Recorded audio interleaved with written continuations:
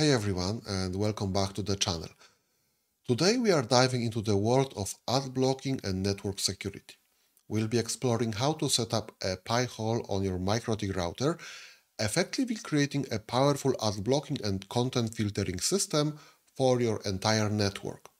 For those unfamiliar, Pi-hole acts as a DNS sinkhole, essentially blocking unwanted websites and advertisements before they even reach your devices. This not only improves browsing speed by eliminating ads, but also enhances online privacy and security.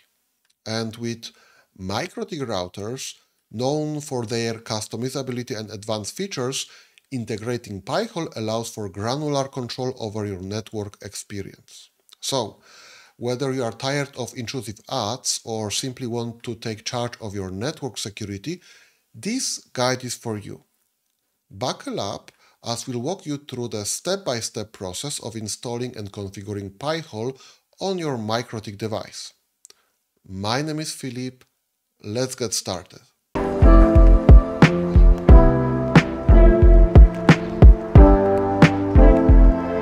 Alright folks, let's dive into the setup process.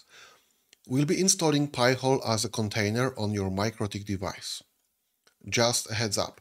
You will need a MikroTik router with either ARM, ARM64 or x86 architecture. Pro tip, if your router has a USB port, I highly recommend using an external drive for storage. Internal storage isn't ideal in this case. For this demo, I'm using an RB5009, but any other ARM-based MikroTik router with a USB port will work just fine. And speaking of USB, let's get this drive plugged in. I've already formatted it to X4, which is what we need. Containers are not supported out of the box. We need to install an additional package to get it running. I have my MikroTik IP hard-coded in the etc hosts.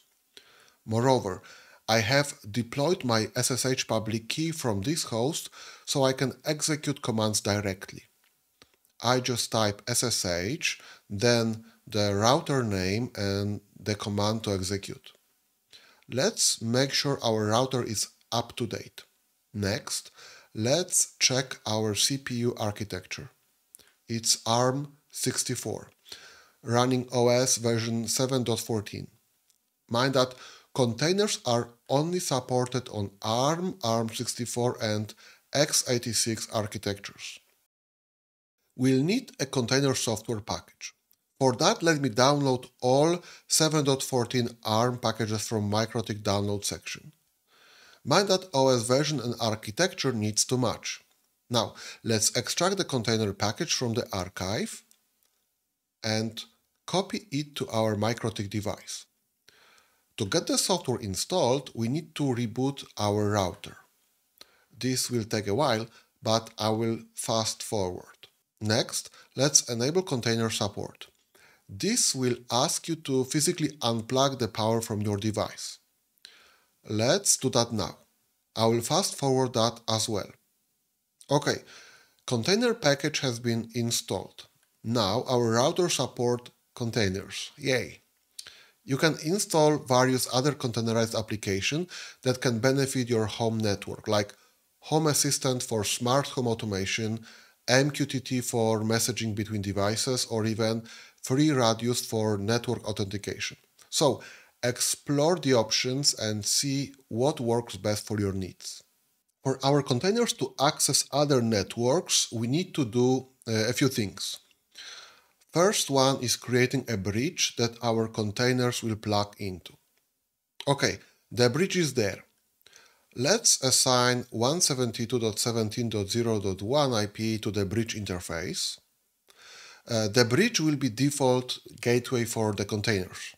If you have Docker installed on your local PC, then please use a different network so the network ranges don't clash. Now, let's create a VETH virtual interface with 172.17.0.2 IP and the gateway pointing to the bridge. VETH is like a virtual wire. One end is plugged into the container and the other end is plugged into the bridge. Finally, let's configure masquerading to the container network so it can access external networks. Don't forget to allow the traffic on the firewall. Now, let's pull a Pi-hole image from Docker Hub. I will do it on my server and then send this image to the router.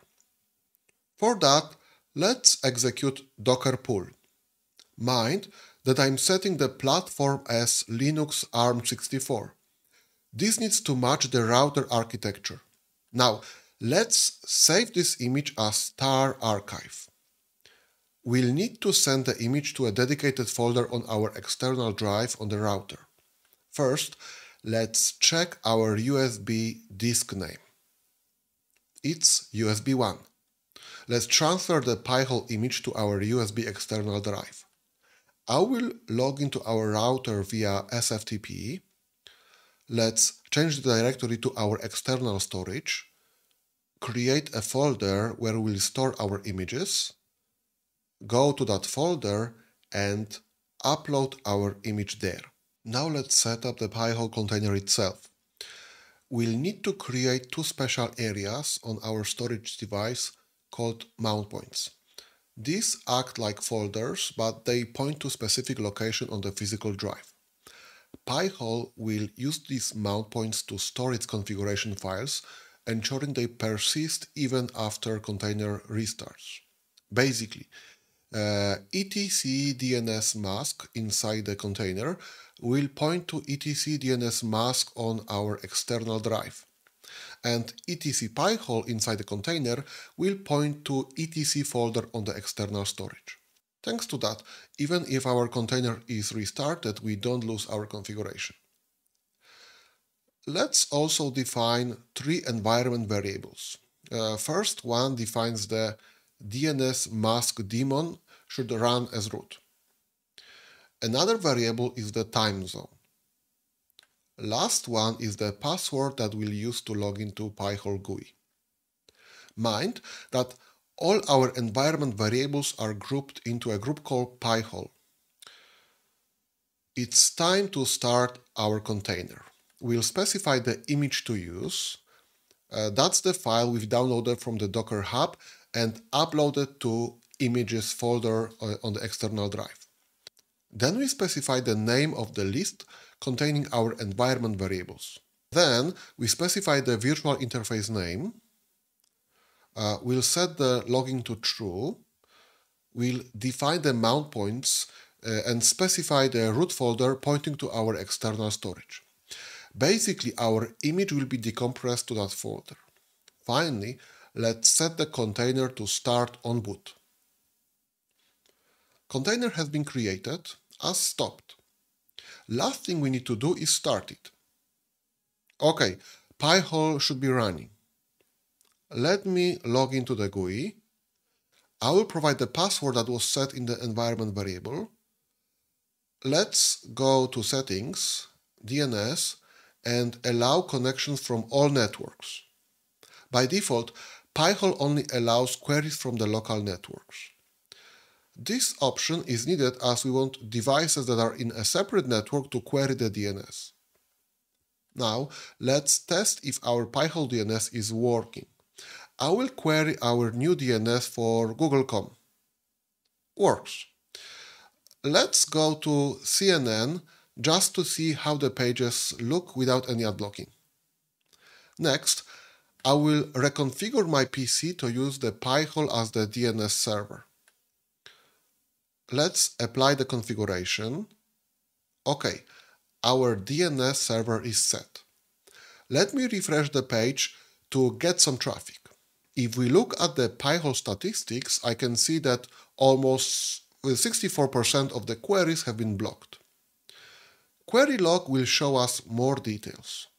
Of course, there are other options to get the Pi-hole DNS assigned to our network. One being advertising the Pi-hole DNS IP via DHCP, another one being intercepting traffic on port 53 UDP, or using the built-in router resolver to point to Pi-hole. Alright folks, that's it for setting up Pi-hole on your MikroTik router. With this powerful ad blocker and content filtering running, you'll enjoy a cleaner, faster, and more secure browsing experience on your entire network. Remember, this method lets you install other containerized applications as well, so feel free to explore and customize your network setup to your liking. If you have any questions or need further assistance, leave a comment down below and I will be happy to help. Don't forget to like and subscribe for more tech tutorials and tips. Thanks for watching.